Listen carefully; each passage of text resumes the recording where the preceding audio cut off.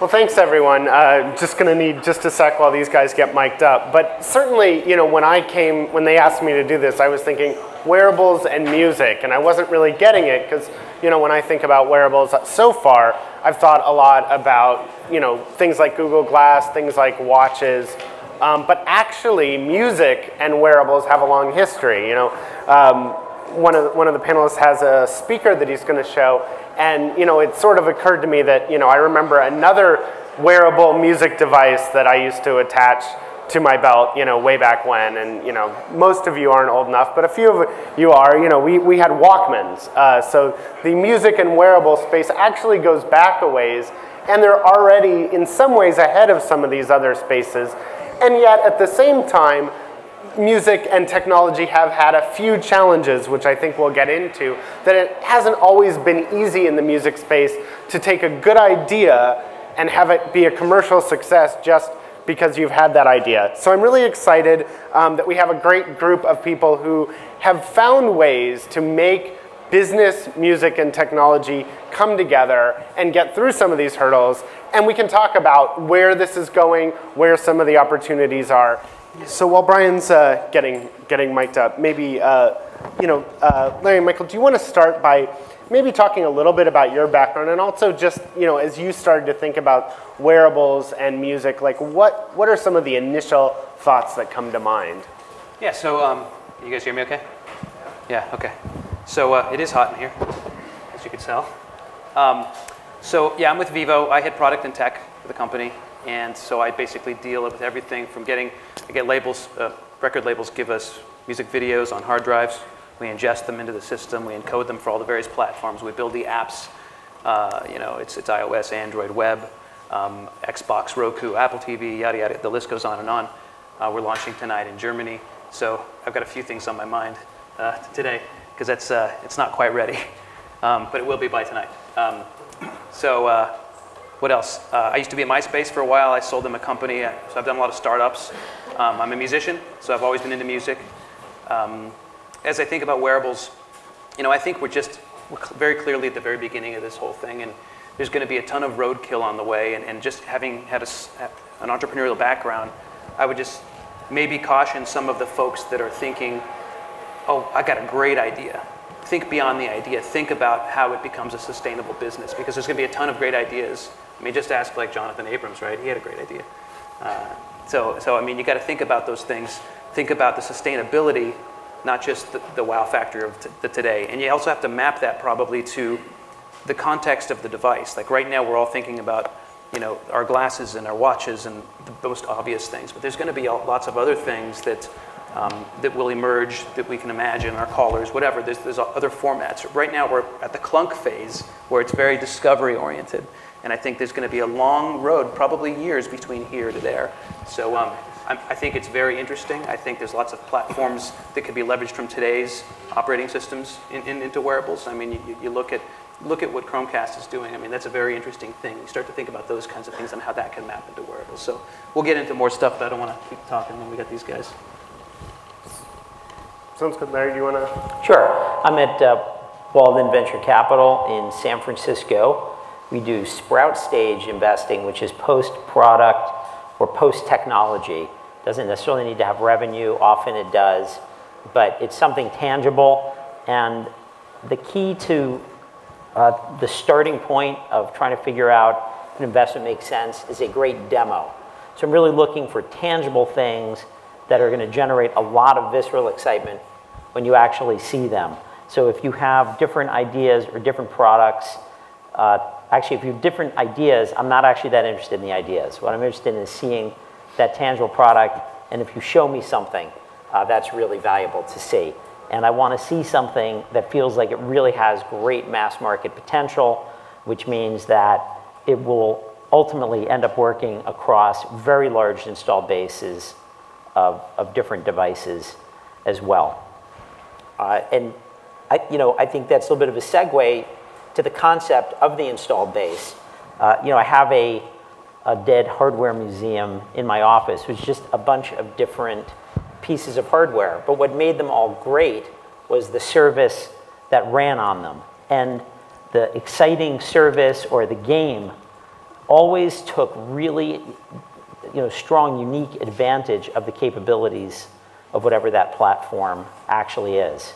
And for each one of those systems that worked, there were dozens in front of that didn't work. And very often, the service that works on the emerging winner was actually kind of functional and exciting on something that didn't really work all that well.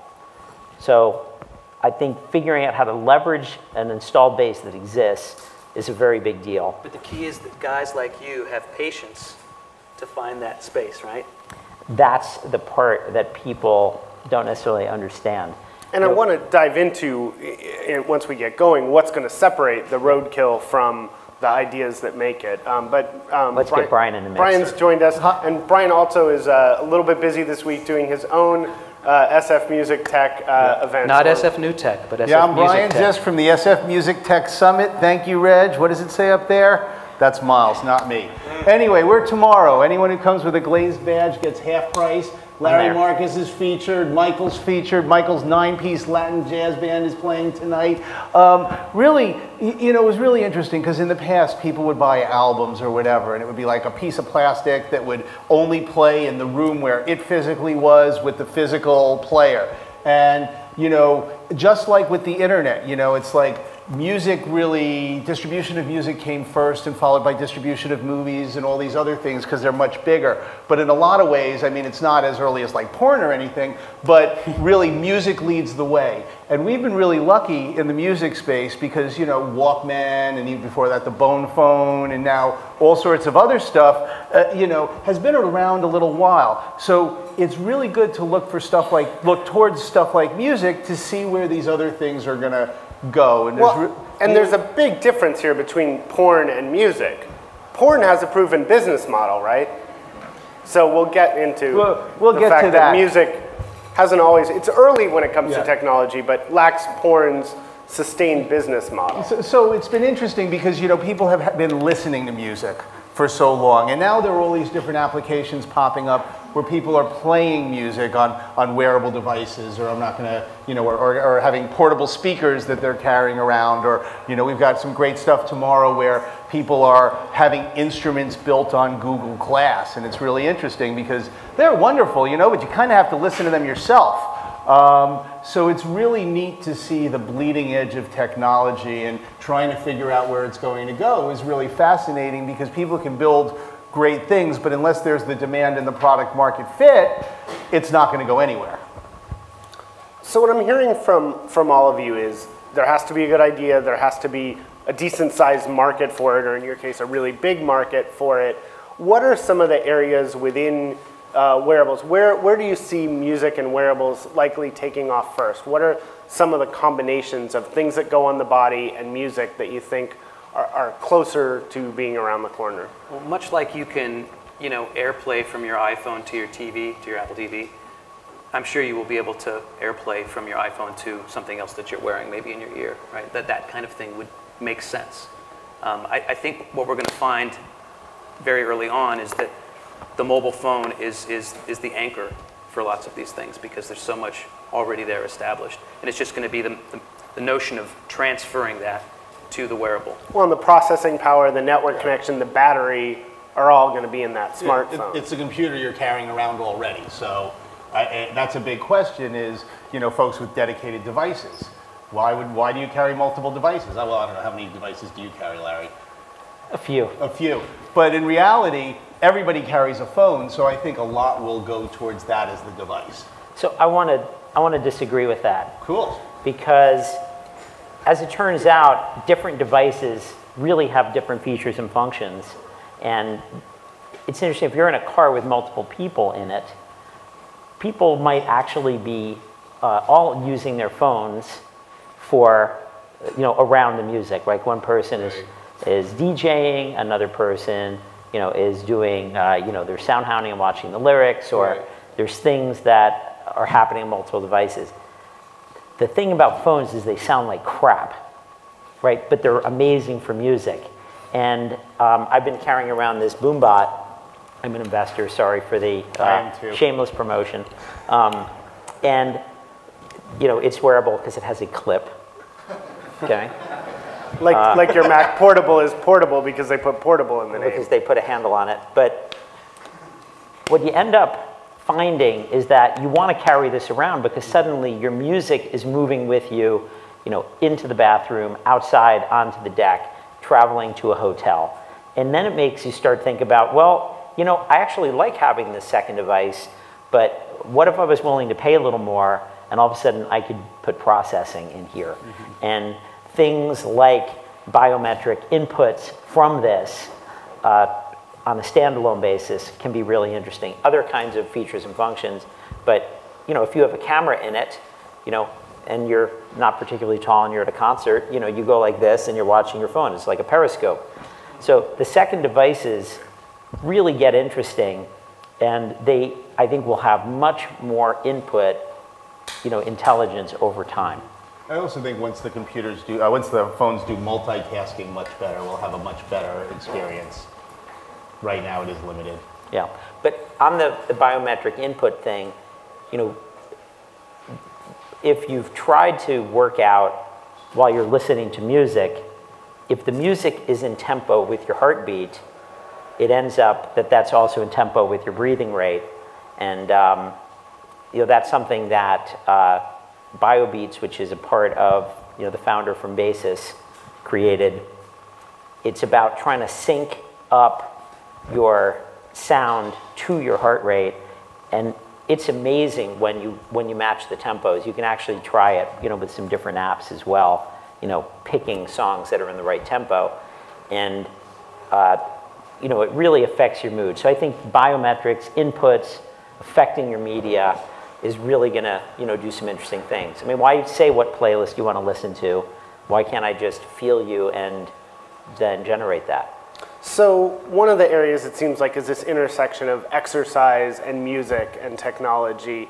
Are there other areas that you see as particularly ripe for innovation early on? It sounds like playing music is another one. Somebody mentioned there's some pants that you can play drums on. I think you were saying you'd rather have that if you're going to play drums on your stomach. Yeah, I'm the chest guy. Yeah. The kick drum is here. See that? I think it's a little higher. It's kick, and snare is down here. Okay. So yeah, I need the shirt. Okay. But do we see the performance of music as, I mean, that's not a, in Larry's world, that's not a mass market, right? Or are there enough musicians to make that count?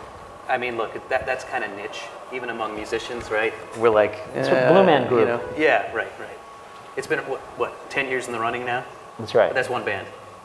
So what? It's been really hard to get new instruments that people really like. For whatever reason, I mean, there's some great folks like Roger Lynn who invented the drum machine, who have some great papers on, you know, why a piano is this wide, because, you know, you need the hammer for each string. So it seems like there would be movement towards new instruments, but folks, there's a real tradition of you learn the piano or you learn the guitar, and even though there are these other great instruments coming out, you know, there will always be some people who are kind of the unique performers who play them, but the question is, what will it take for any of these to get real uptake? Yeah. I mean, the wearable is a very broad category, and yeah, the keytar, that's wearable. That's right. You know, when you add another screen, like with Google Glass, you've got another major opportunity to deliver different kinds of experiences that also relate to your music. So I think you're going to see some very exciting things, you know, coming out pretty soon that will, you know, leverage that sort of capability. You also have different portions of this platform that really haven't been vetted out. And when somebody really gets creative and they're delivering a joyful experience that you've never had before because of the intersection of the unique capabilities, that's going to be kind of that Mario Brothers, right, for Nintendo, the Halo for the Xbox, the thing that makes it really work. So I think that the hardware side of this is just very uninteresting. You know, it's the services that deliver that, those services will transition. So I'm curious, how much do you guys, and you all have experience in the technology field of dealing with music licensing, the challenges that the rights play in all this.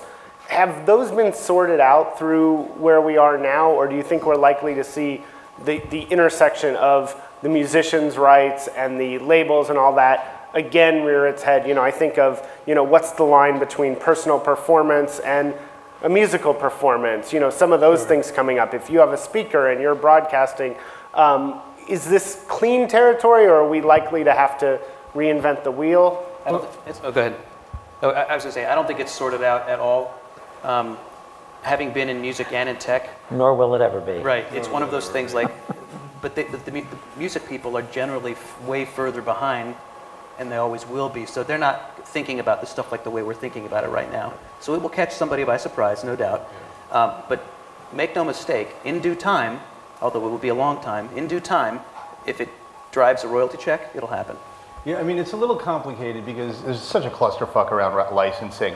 But a lot of folks... That's a technical industry term, but you guys get it, right? On the internet, you can almost fly under it in some cases because, you know, if you're small and no one notices you and blah, blah, blah. But if you're building hardware, I mean, you're clearly big enough for them to go after you. So a lot of folks, I mean, what it will mostly have an effect on, I think, is limiting what you can do in some cases. Because, so for instance, the difference between a private performance and a public performance it means different rights. So for instance, if you have something like an external speaker that hooks up to your regular source, that's clear because you don't need to get a license to have an external speaker on anything, clearly. However, if you have a fully integrated system that is designed to play music out loud, you've got some issues. So you may end up with situations where someone like Apple may, or anyone may really want to do something, but they can't do it as one integrated company. They really need to do it up to a certain point. No, the jack is meant for headphones, that's private. And then have someone else who does the, you know, and then you probably have, you know, I don't want to give any of the music industry lawyers any ideas, but, you know, if all of a sudden it's like, oh no, they're totally separate, but wait a minute, no, that's Apple's, you know, iPhone and Apple's speakers, and they're sold together, and oh my God, it's a public performance. So that term I used earlier is quite apt, and it will be a mess for a long time. I was going to say avoid music licensing. You know, if you're an early stage company, you just can't do it. It's not fundable. And this comes from someone who helped start Pandora, so you guys know a thing or two about licensing and those music. Pandora's not using direct licensing deals. That would have been a non-starter in the business. It's a statutory license, so there's no separate negotiations. And I haven't done any deals. I've done a bunch of different music-related companies because music is an area that's so crucial. You know, everybody loves music. It's a question of to what extent. All the major companies in the world use music licensing as a loss leader to sell their devices or other services. But it's really, if you can create, I keep using this word joy, but it's an important one, a lot of joy around your experience that's related to music, it helps you open up other gateways to other kinds of revenue streams besides of selling music. So if you guys were going to create or invest in some startups in music, where do you think the opportunities are right now? Where should people be building companies around music and wearables? Well, you've already invested in a few, so. Right. I mean, I have a bunch that are, you know, pretty early stage.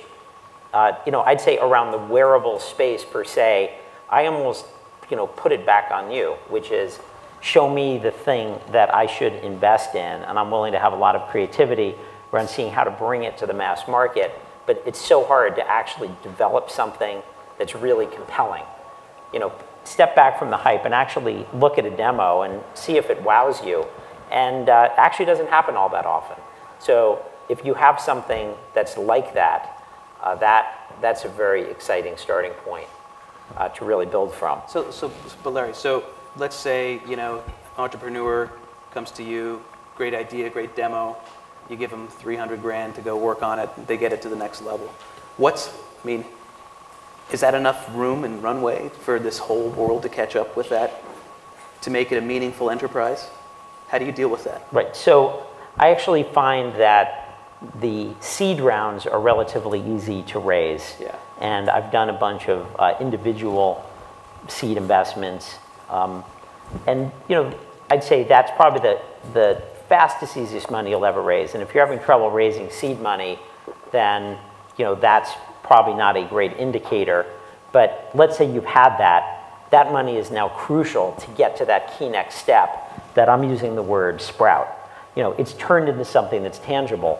At that stage, I find there's a certain magic in kind of the $1 to $4 million round. Most typically $1.5 million or $2 million, which is enough time for a very strong group to both recruit and make great progress over the next 18 months. So I think it's all about the next, call it 12-month window of what you're going to do. It's actually kind of a short-term business. I'm trying to fund plans that look like they're going to kick ass and really build value in 12 months so we can go out and raise more money, and then we'll participate, we'll join in, but our typical check size is probably a couple $1 million. So Brian and Michael, let's get specific. I mean, what are some music ideas you'd like to see? So quick question. Is a phone considered a wearable device? If you get one of those really cool holsters. No, I mean, I think definitely. Yes. Because for me, what I'm seeing so much is around the live experience these days and around electronic music and around kids going to Beyond Wonderland with 40,000 people or Electric Daisy with 115,000 people. And you can really get lost in that. So which of your friends are going? How do you meet the people you'll have fun with? How do you connect with people? So much of this is really about connecting with people around music. And those are the ones, if you drive people to, to go to particular shows, a company like Jukely that Larry got in, I just got in on. If you get these folks who help you connect once you've been in a show, if they help people hook up, if they help people find new friends, there will always be money for that. If you help drive commerce around music, and unfortunately these days, masters are in, people aren't buying as much music, but they're spending tons of music to go to shows. You've got Vegas now where they're kind of switching their whole model. Enough with this gambling. I don't go to throw away money at the table, but people go to see conferences. They go to see Tiesto. They go to see Avicii. So how do you drive commerce towards music or around music by connecting people through the devices? And that's where I think a lot is going to happen. How do you sell experiences around music? How do you sell experiences? How do you get the people? Bandpage experience, it's about, getting in early to a show, spending time with the band, going for a run with them, biking with them, being a part of the song, being a part of the video. Yeah, you enter a contest and you get a text and, oh my God, pop backstage and meet the band. I mean, it's like, really, if people can have a great time around music through their devices, that's where it's at, I think. Fellas, they can do this stuff with their mobiles today. So I mean, what's a wearable instance of this Nirvana music? And that's the point, is we are on this continuum where 40 years ago there was nothing, and now there's a bunch, but where does it end up going? Or do we think, and I think that this may be the case, I mean, you talked about this in other platforms. Pandora started on the PC waiting for basically the phone to exist. When the phone existed, it was sort of an aha moment. Are the great wearable music companies going to exist on phones first, and then once there's a decent wearable platform, then we'll see them come to life? Probably. Yeah, I mean, when the Sprint clamshell phone came out, we ported Pandora onto that phone, and it would have to be open to play, and then you'd have to take an adapter to actually get it to a 1/4 inch, and then you needed a car with a 1/4 inch input. I actually had a cassette tape. I didn't have a car with a 1/4 inch input yet. I used a cassette tape adapter, plugged that into another adapter, and then when the clamshell sat in the cup holder, it would fall out if you made a turn. And then it was over like a 0.1 G network. But it still was amazing to hear it in the car. Few different phones, few iterations, it was in position figuring out how to do that. When the iPhone shipped, it was really ready. So that's the service being ready for some of these platforms. And I think the big challenge is make your service. How do you make it work on as big of a platform as you can today to show that it really works to be in position? So we only have about a minute left, I'm being told, but who's going to bet big on this and fail? What's going to be the most spectacular flame out? What's your predictions on, which big player out there is going to bet big and not make a go of this wearable thing? I think every big hardware company, every CE company will try big pieces of this, and they're probably not going to work all that well.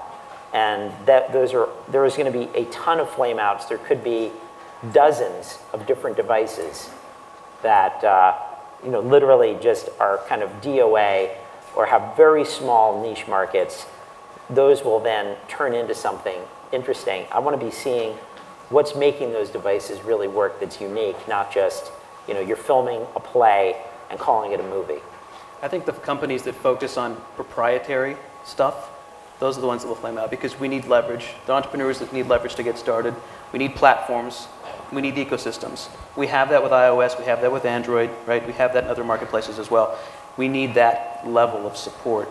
We don't need a completely different ecosystem to spread it because that's going to need all kinds of critical mass and have to solve all kinds of other problems that these other platforms have already figured out. I mean, there are a bunch of these huge folks who are clearly going to go in this direction and look at it, whether it's, Apple or Samsung or Qualcomm. And the folks who are going to work are the ones who have these little skunkwork teams of 3 or 4 people who take the resources and the distribution and find something that really, really works. This is not going to be designed by committee. It's going to be designed by one rock star developer or 3 other guys who are really running, but have the resources behind them to go with it. And it's really going to take a visionary CEO to fund and allow these folks to really move forward and screw all the, it's my area, I'm in charge of blah, blah, blah, and really let these guys run independently as part of the large organization. That's what I think is going to do it. Well, I'd love to keep the discussion going, but we've got to make way for the next panel. But thank you guys so much. Thanks, everyone. Good. Thank you. Thanks.